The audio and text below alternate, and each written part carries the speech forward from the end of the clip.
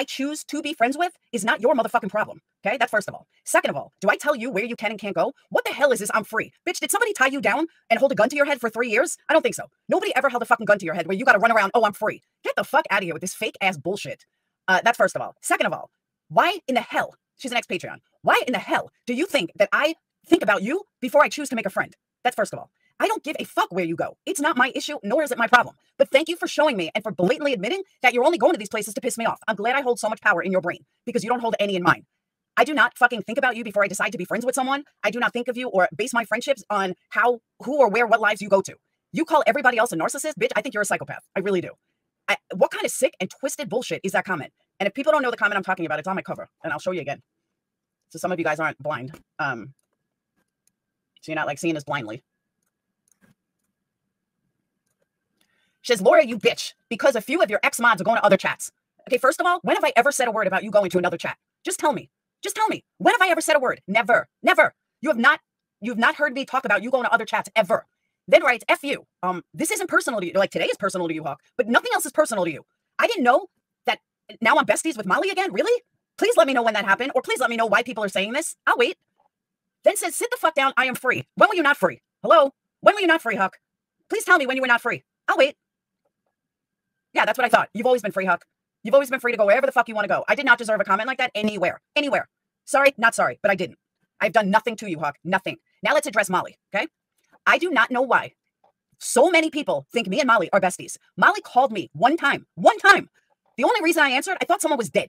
I was not on YouTube all day, and I really thought someone died. Like, why else would Molly call me?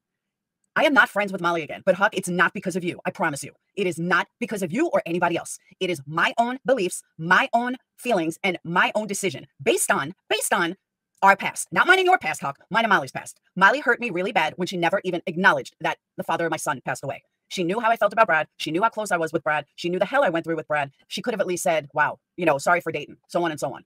She didn't. She never even acknowledged it. That is something that I will never forget. And that is something that I just don't forgive for. I just don't.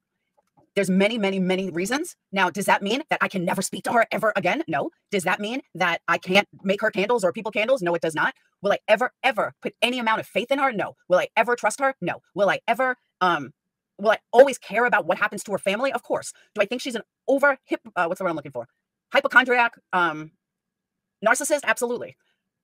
But at the end of the day, we're not friends. She called me to confirm something about Pugs, that Pugs is a fucking lying piece of shit. And she's right. She was right. Pugs is a lying piece of shit. End of story. End of story. I have heard people say, I crawled back to Molly. Please tell me when I crawled back to Molly. Please tell me. Please tell me when I even initiated a friendship with Molly again.